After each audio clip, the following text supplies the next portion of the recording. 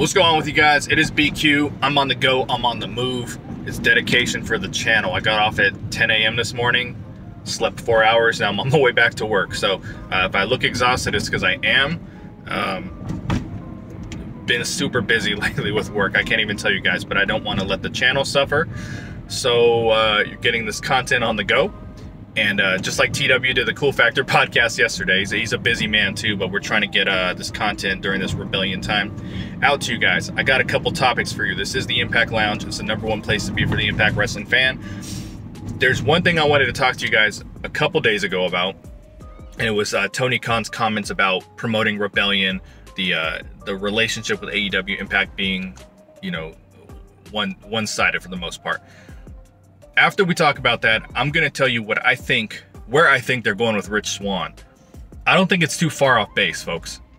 You know, there's times where we get into our heads fantasy booking, and there's even shit that I say on this channel where I'm like, hey, I think this is where they're going, and it's nowhere near that.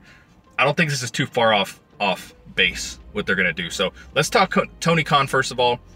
He appeared on Busted Open Radio, and they asked him about, you know, rebellion, maybe not promoting rebellion, the partnership being one way, and he says, you know what, let's look at the article. We're going to read the article, and then we're going to talk about it real quick. All right, so here's the article. AEW's Tony Khan explains why Impact Wrestling's Rebellion hasn't been promoted more on AEW Dynamite. So we're going to scroll down here a little bit, and he said people will be challenging, or let's start above there. It says Khan appeared on Wednesday's edition of Busted Open Radio and explained why the door between AEW and Impact has seemingly been one way. So, quote, Kenny will be challenging for the Impact title this weekend, Khan said. People have asked me why I haven't gone out and spent a lot of money on promoting Rebellion. It's when I've gone to your guys' show to promote my cards, I've had to pay and buy ads. So it's kind of on Impact. Very true. Here's a little free ad for me. Kenny Omega is coming up this weekend, Impact Wrestling. He's going to be wrestling for the world title. It's possible Rich Swann could be the AEW champion next week. It's also quite possible Kenny Omega will be the Impact champion, the AAA champion, and of course the AEW champion. But we shall see next week. All right, so he's not totally wrong, right? It is Impact's job to promote their match, their pay-per-view. You know, recently NWA had a pay-per-view. Thunder Rosa wrestled #1 contenders match for the NWA Championship, which is on Dynamite, but they didn't promote that. You know what I mean? This is a little different because Rich Swann very well could be their champion. So you would think there'd just be some kind of mention. But he's not wrong.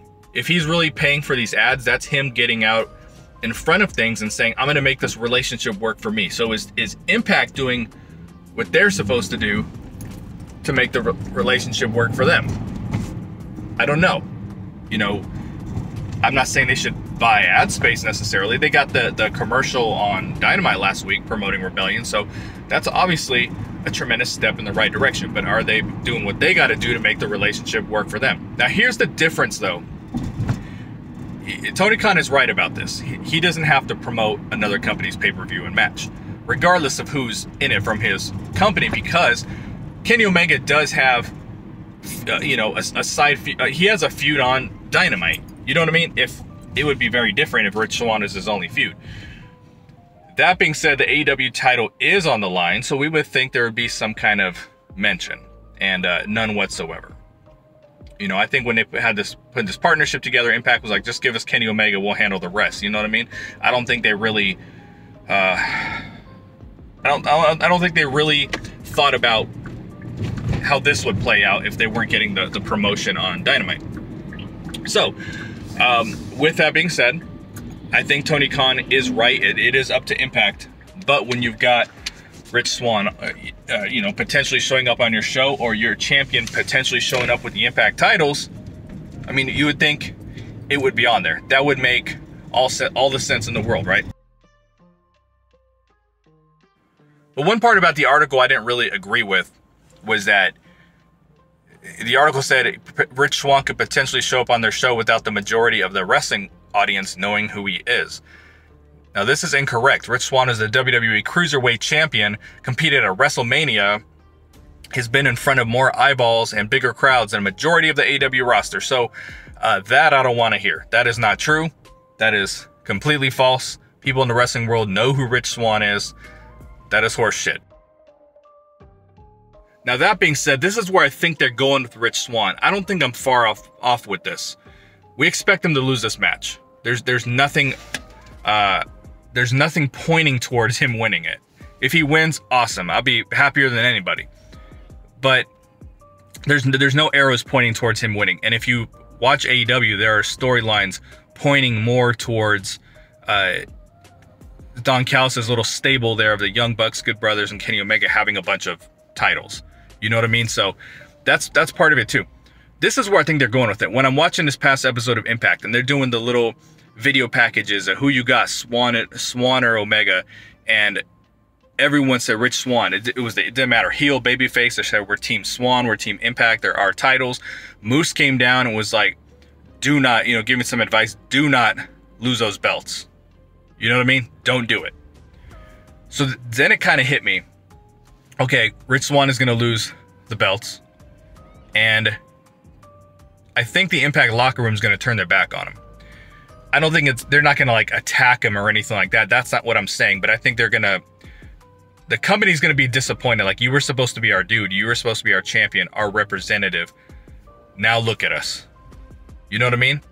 Especially if the Good Brothers win the titles back, say, hey, they took care of business. They brought the belts back to Impact. But what about you? It could write Rich Swann off TV for a while to retool him into, a slightly different character. I don't say repackage because he doesn't need a repackaging, but you retool him.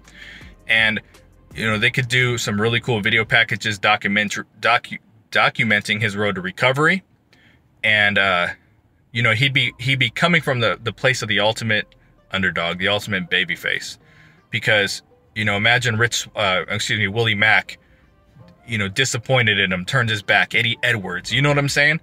They could tell an amazing story with this that would benefit the Impact audience a lot, because I think we'd be really interested in following it and seeing where it goes and how it elevates Swann. And then you can tie that into, well, who's going to go get this title from Omega?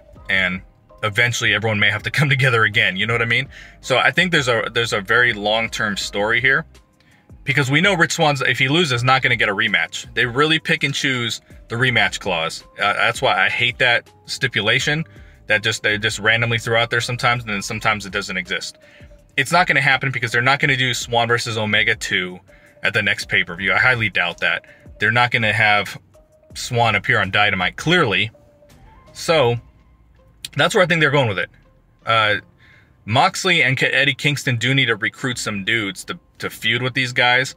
So it would there's nothing even storyline wise on Dynamite that suggests who they could pick from the AEW side. So as much as I want to see like Swann and a couple dudes show from Impact with that, I don't think that's necessarily what's going to happen.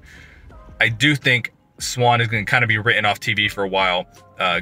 Maybe go through depression. He's drinking. You know what I mean? It could be a very, very intricate story that I think everyone would enjoy.